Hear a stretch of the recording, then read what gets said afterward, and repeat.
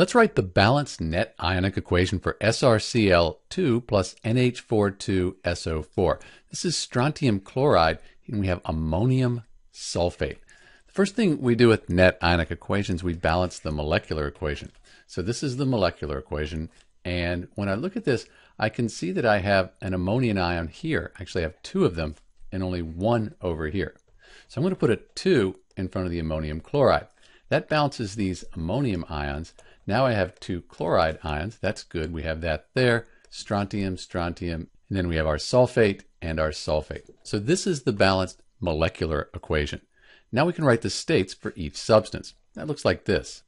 We know that chlorides in general, they're very soluble, and anything with the ammonium compound in it, that's going to be soluble. So those are all going to be aqueous, dissolved into their ions. But strontium sulfate, in general, these sulfates, they're soluble.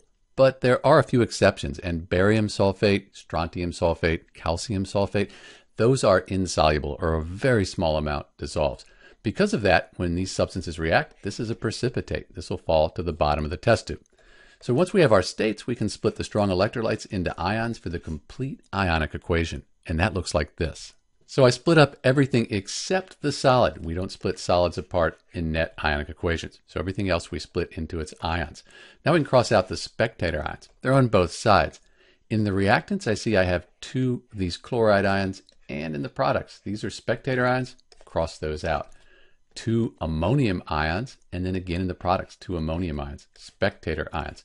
But what's left, that's the net ionic equation for strontium chloride plus ammonium sulfate.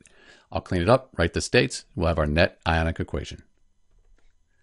So this is the net ionic equation for SrCl2 plus NH4 2SO4.